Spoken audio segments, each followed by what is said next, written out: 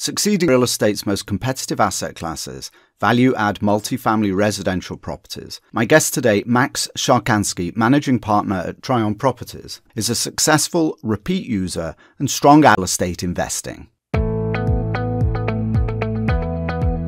Welcome to the National Real Estate Forum podcast, episode 219. Thank you for joining me today. I am Dr. Adam Gower, and this is the Crowdfund project at nreforum.org, where developers, investors, and industry leaders share insights that you can use to raise capital, build wealth, and earn passive income from crowd-funded real estate deals.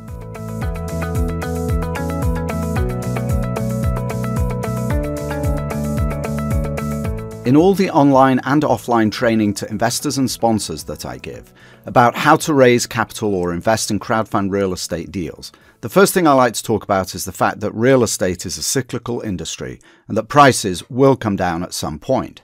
The message is, of course, that if you can keep your head when all about you are losing theirs, to quote Kipling, then you can stay ahead of the crowd, to quote me. But it's the crowd, to quote me. But it's very difficult to predict a market downturn and takes a lot of courage to exit when the market seems to be charging relentlessly upwards. For a sponsor, it's easy to get caught up in the idea that this time it's different and to want to continue to build to keep their development machine in operation. For investors, there is always the fear of missing out. I was talking to Dror Poleg, who is a seasoned private equity guy, about how private equity finance works and the impact of crowdfund real estate on that industry for a future podcast, when the subject of cycles came up. His advice to avoid the hard lessons of real estate is to invest with the macroeconomic trends, i.e. ride the wave up and get out before it crashes down. Well, that sounds easy. But when you are on a run and everything is looking good, it's really difficult to get out of the market, especially when everyone around you just keeps chugging along. In the online course on how to invest in crowdfund real estate deals that I'll be launching in the next 2-3 weeks, I get into detail on not only how cycles function, but also how to detect an impending correction. To find out more about, please go to the show notes for today's episode at the nationalrealestateforum.org website, nreforum.org/Max, and I will send you a summary of what and where crowdfund real estate comes from and how it can benefit you. That's nreforum.org/Max.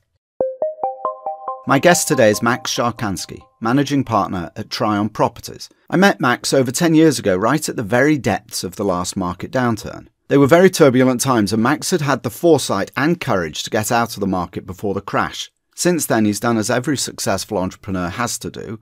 He's adapted as the market has ebbed and flowed, and his early adoption of crowdfund real estate has put him ahead of the field and helped him build his company to considerable scale. Be sure to check out the show notes to today's episode by going to the nationalrealestateforum.org website, nreforum.org/Max, for links to Max's company, as well as to more information about Max himself.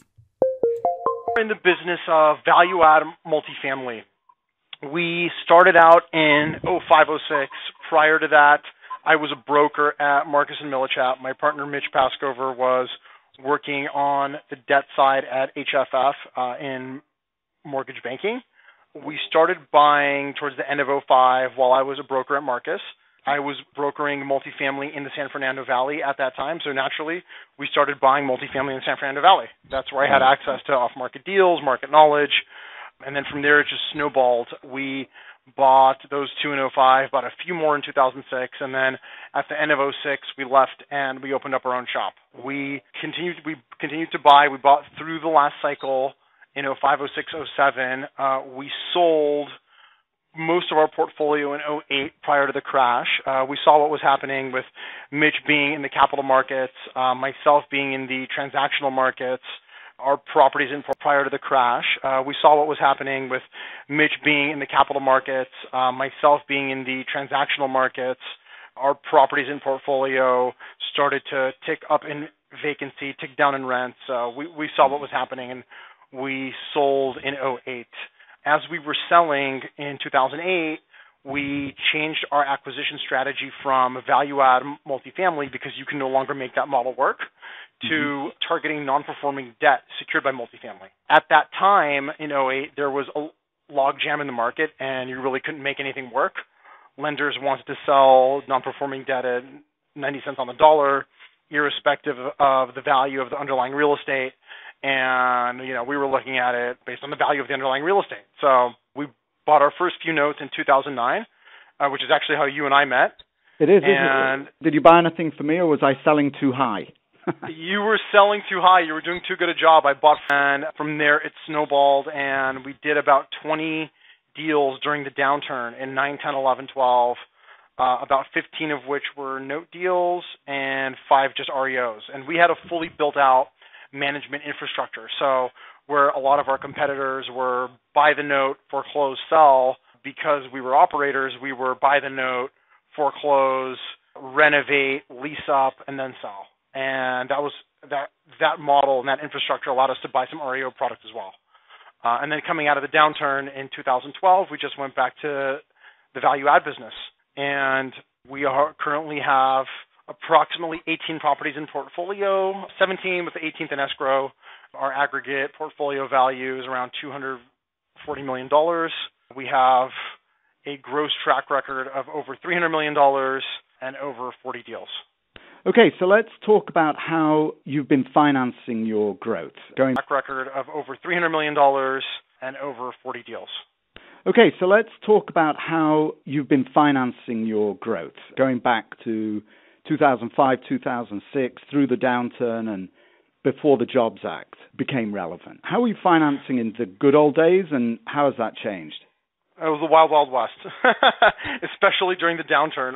We grew very organically. We bought our first few properties with our own capital. We were both pretty strong producers at our firms at the time, so we saved a couple bucks and bought our first few properties. Then we started to syndicate out to friends and family and colleagues, Mitch to some of his HFF folks, me to some of my Marcus folks, and it grew very organically. During the downturn, it became extraordinarily difficult to raise money, so we bought a lot of stuff with just high-octane debt and our own capital. And then as we got a little bit further along And how were you raising it then? That was still from friends and family, was it? It was all friends and family, referral-based. We met some family offices that were able to write larger checks and a lot of high-octane debt. So, we would buy notes with other debt. We would put debt on debt. Right. And that was very helpful in allowing us to close. All right, so what brought you to crowdfunding? How did you even hear about it? About it just like everybody else, through the news, with the Jobs Act passing and everything that was supposed to come of that. And then when it rolled out in real estate, you couldn't help but see it because it was in Globe Street, every other major news publication. It was in your face. If you're in the industry, it was in your face. So we started calling around. We did some deals with GowerCrowd, Realty Mogul, Realty Shares, and they've all been great. They've all been great to work with, and they've all been very successful. And it has been a very large boon to our business. It's definitely allowed us to access capital that we wouldn't otherwise have had access to, and it has allowed us to supplement equity capitalizations when we very much needed the capital. So describe the process a little bit of what it takes to raise money for a crowdfunded deal that's different from the friends and family route. Well, first of all, there are two crowdfunded deal that's different from the friends and family route. Well, first of all, there are two models, right? There's, let's call it the LLC model, which would be like Realty Mogul and Realty Shares, where you interface with them directly. It's more like almost like dealing with an opportunity fund. You'd interface with one originator, call it a deal guy, and they vet the deal. They vet you as a sponsor. They do a walkthrough. They do their own underwriting. There's a lot of Q&A back and forth, not dissimilar from an opportunity fund. And you never interface with their investors, and that all happens behind their own curtains. I don't know who they are. I don't interface with them before the acquisition. I don't interface with them after the acquisition when we're operating. It's all done with the companies. Then the other model is more of the technological platform model, if you will, which is like GowerCrowd and CrowdStreet. And in that model, you're effectively paying, and they still do vet you, and you go through the process. And you post a deal on the site, and you pay them a flat fee, not a percentage of how much they raise, and you interface with the investors directly. So they're contacting you based on the posting, based on the materials, having a lot of dialogue, Q&A. I've met people on site at properties.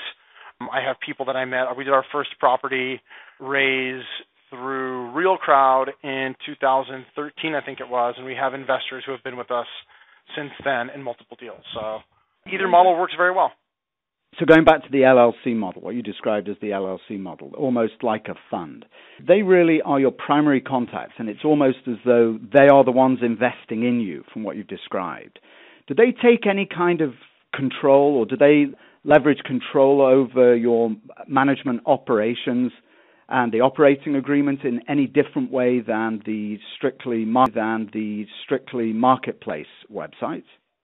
Yes, they do, and that also depends on what portion of the equity they're taking. So, if someone's if we've got a deal with a huge check, 10 million plus, and they're taking $1.5 million, they're really not going to have much input into the operating agreement. If we're raising $4 million and they're taking 2.1, then they're absolutely going to have some input on the operating agreement. Again, not dissimilar to an opportunity fund or any JV type partner that would go in and mark up the operating agreement. We go back and forth and we come to a final. Okay, and do you have a preference, one formula over another? And if so, why? No, we don't have a preference. There's a time and place for both, and we have used both very successfully. With regards to other sponsors, it really just depends on your business as a sponsor and how you want to grow it.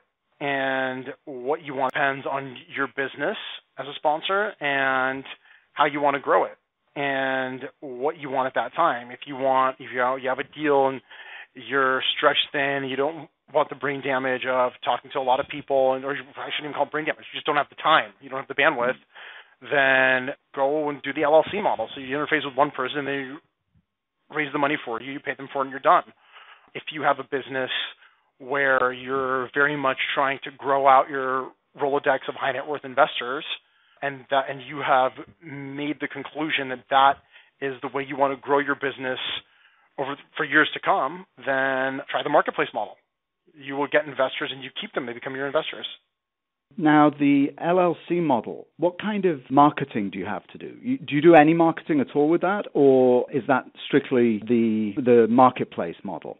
Or do you do any marketing at all when you do these things, when you issue these offerings? Webinar to discuss the investment and give the investors an opportunity to dial in and listen to the dialogue and the Q&A about the investment, and then they can submit their questions at the end of the webinar, which is an effective marketing tool.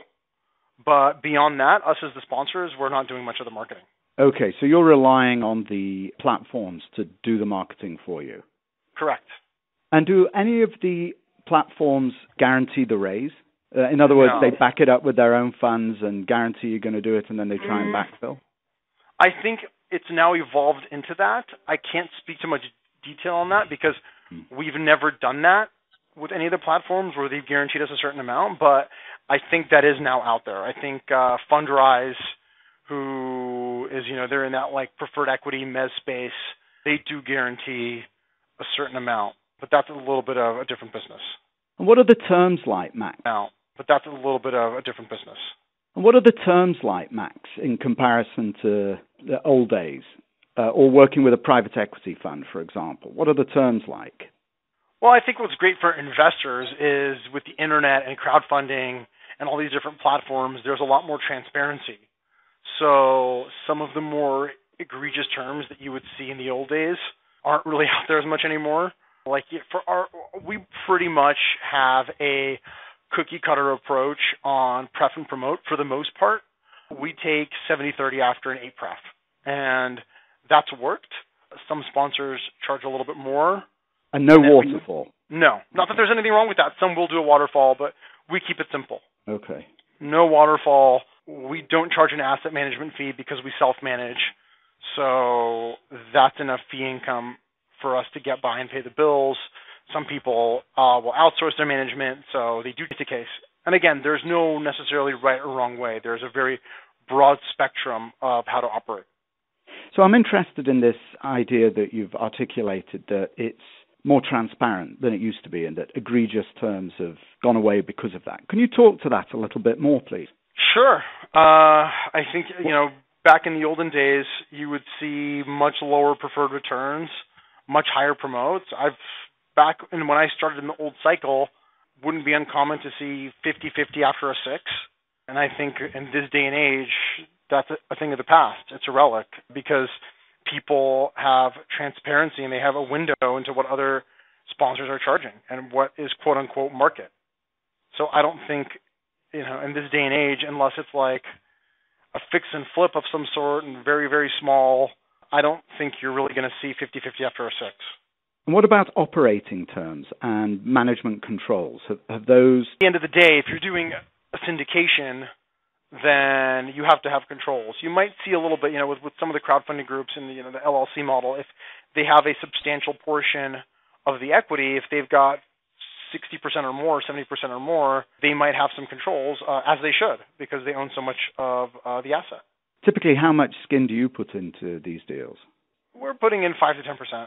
Okay, so that's fairly standard. Yep. Formula, right? Sure. All right, do you want to talk about Fremont a little bit? Sure, absolutely. Tell me about the Americana, yeah. So we actually just closed on and are backfilling via Realty Mogul 88 units in Fremont, California, which is in the East Bay in the Bay Area. Many people have heard of Fremont because it is the home of Tesla auto manufacturing. Tesla is one of the hottest cars out there, and it's a rapidly growing car company. And because of that, there has been an extraordinary amount of growth in Fremont, not just because of Tesla, but also because of AMD, some of the other local employers. If you look at it on a map, it's the gateway to Silicon Valley. It's essentially the first exit on the freeway before you get to Silicon Valley in the East Bay. So very strategically located. It's gotten a lot of overflow from Silicon Valley and the peninsula. So we love the market and we love everything about the real estate. With regards to the asset itself, it presents an incredible value-add opportunity. This is very typical of what we buy, legacy ownership. We bought it from the family that bought it from the original developer in 1966. So the basis is nothing. The debt is nothing. They've been operating it for occupancy, essentially, for many, many years, decades, and there hasn't been much capital put back into the asset. So this falls right into what we do, and that is buying legacy assets that are tired. We'll $25,000 a unit on interiors, fully upgrading the interiors. We're tearing everything out. We're putting in brand new kitchen cabinetry, high gloss, very European looking, quartz countertops, stainless steel appliances, faux wood, vinyl plank flooring, washer dryer in every unit, which is a huge selling point. People love that. All new fixtures, all new finishes in the bathrooms, tubs, vanities, just a brand new unit.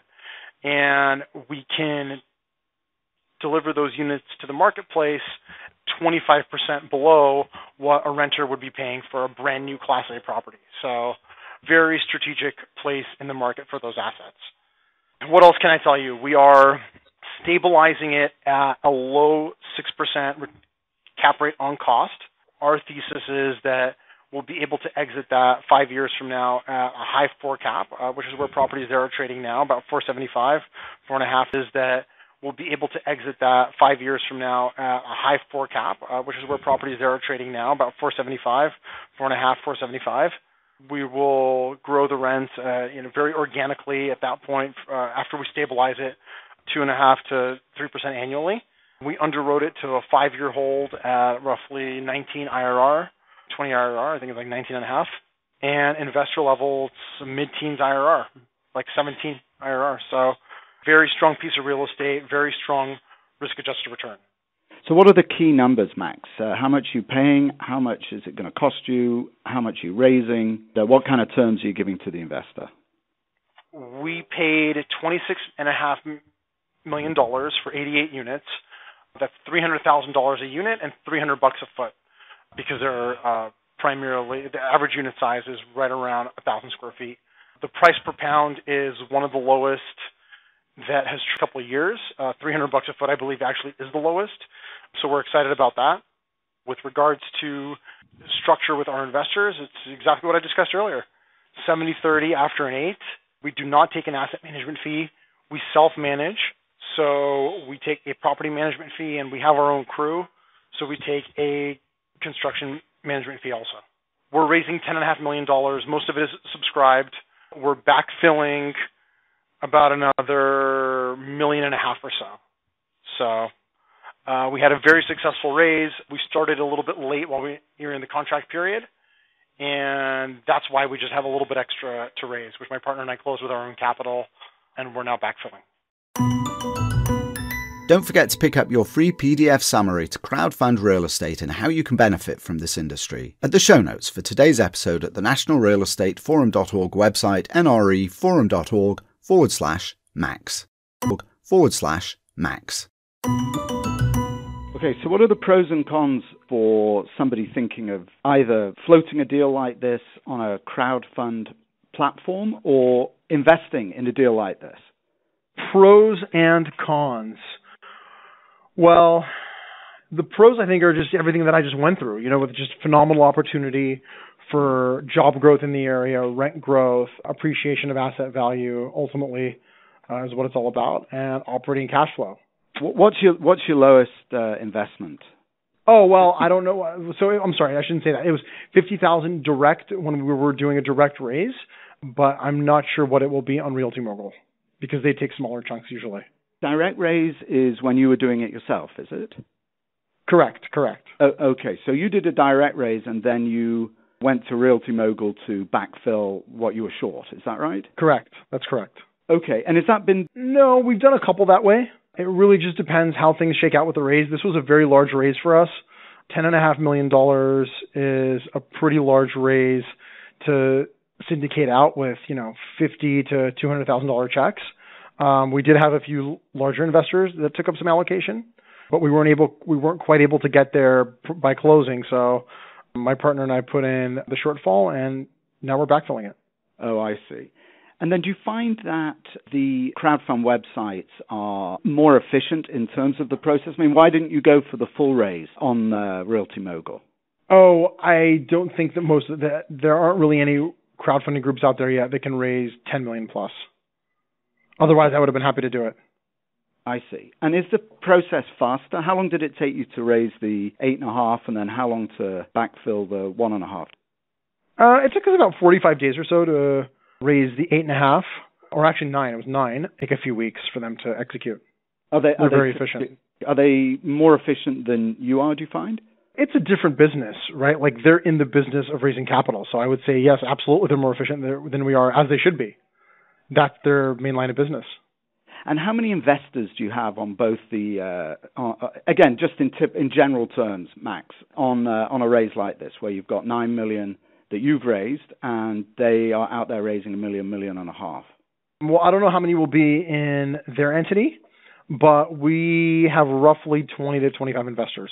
Okay, and in past experience, do you find that working with a crowdfund site, there are more investors?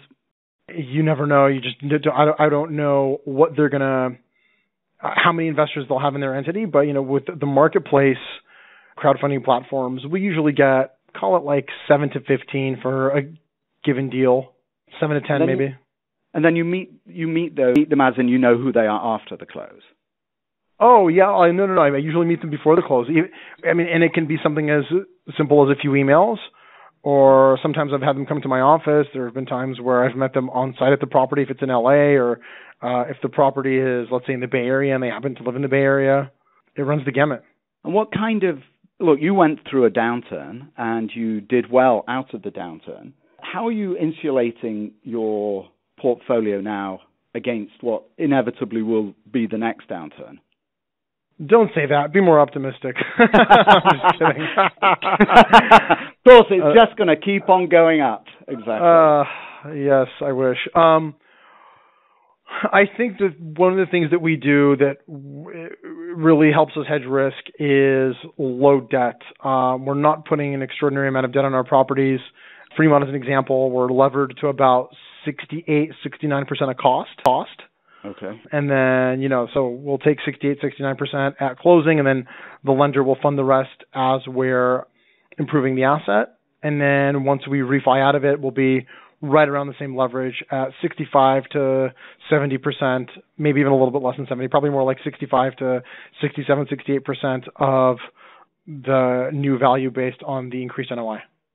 Now, is that a decision that you make, the level of leverage, or is that bank-driven, or is that platform-driven? That's a decision that we make internally. We try not to squeeze every last dollar out of it, because if there's a hiccup, that's how you get hurt. Exactly right. Real estate won't kill people. Debt will kill people. Exactly right. That's what right. we saw during the downturn. Absolutely. An excessive leverage. That's right. Do you recommend crowdfunding to other developers? I would recommend it. I think you'd be crazy not to do it. Whether you're a young sponsor or an old sponsor. Funding to other developers? I would recommend it. I think you'd be crazy not to do it. Whether you're a young sponsor or an old sponsor, I've seen, groups who have been around for a few years doing it. I've seen groups who have been around 25 plus years doing it. It is a phenomenal supplement to your investor base, and you're crazy not to do it. It's a win-win-win for all involved. Have you invested in any deals that are not yours on other websites? No, I have not. We're pretty young guys, but I would not. All right, good. So, do you have anything in the pipeline at the moment, or on the horizon? No, we have something in contract right now, but it's already fully capitalized. Nice. Okay. And how have you capitalized that one? So we have a fund as well that we launched last year, and that fund has 8 figures in it. We're raising a couple million more. And so we've got, it's a small equity check. I mean, it's, $5-6 million bucks. It's around $5 million bucks. So we're raising we're going to put in 2.5 out of our fund. And then we have one high net worth investor who took the rest. And is that blind pool?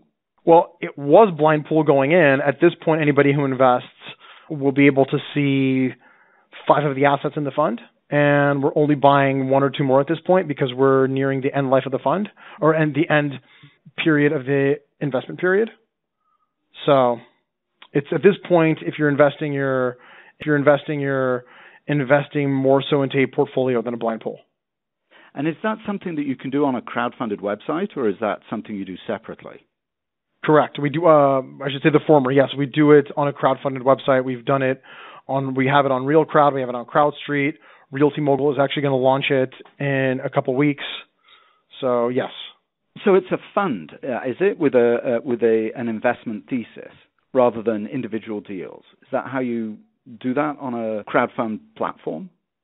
That's correct. Well, we're very niche investors, right? We are not jack of all trades, master of none. We don't buy 5 different asset classes all over the country. We're buying value-add multifamily, 60s and 80s vintage primarily, 60s through 80s vintage in 4 markets. We're in San Diego, LA, Bay Area, and Portland. Fremont, as an example, went into the fund. We wrote a $2.5 million check out of the $1 million check coming out of the fund and going into that, and then our investor will be taking the balance of the allocation. I see. So the fund is a single investor in some of these deals, a partial investor in some of these deals. Correct. It's almost like a GP fund. Interesting. And the same kind of terms?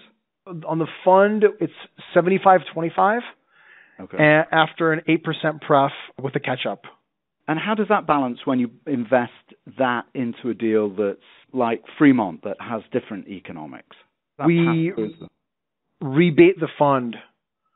We do not double promote our fund or any of our investors.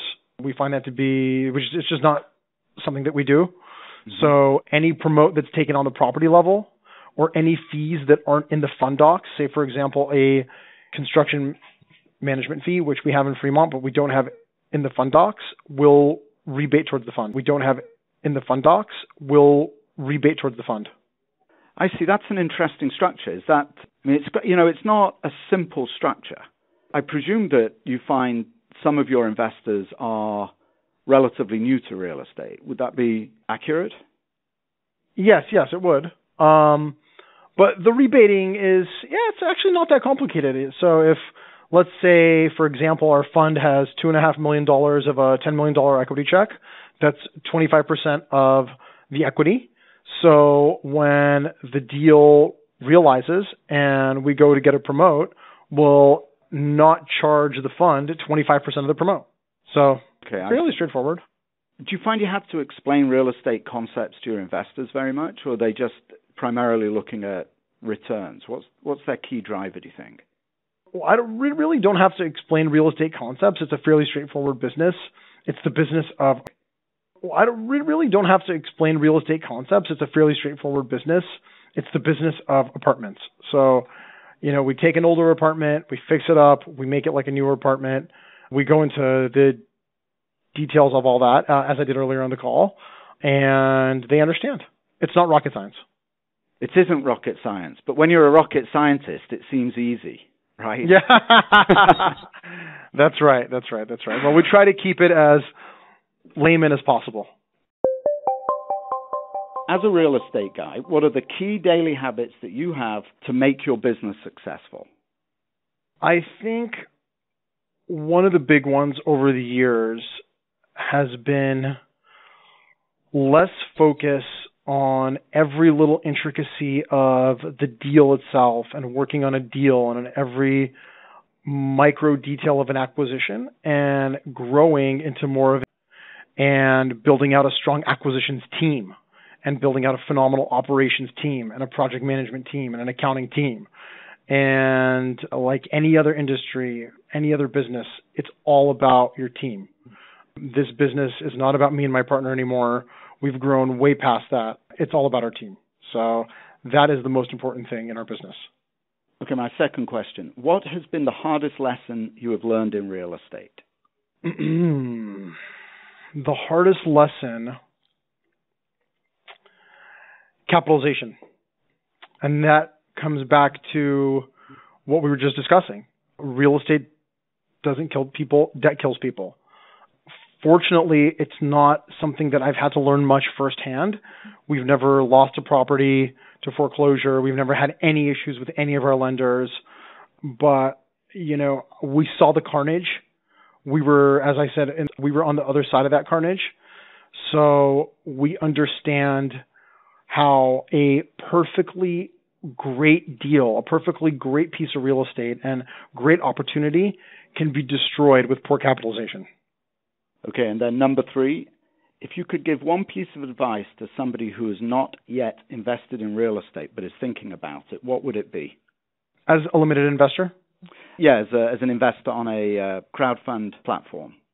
As an unsophisticated, yeah, sure. Somebody who's a first-time investor on a crowdfunding platform, I would suggest that you thoroughly vet the sponsor's track record and you thoroughly vet what types of fees they're charging on the deal to ensure that you, as an investor, have an alignment of interest with your sponsor. So if you see that your sponsor is charging extraordinarily higher fees, and when I say fees, I mean just that fees, acquisition fees, placement fees, exit fees.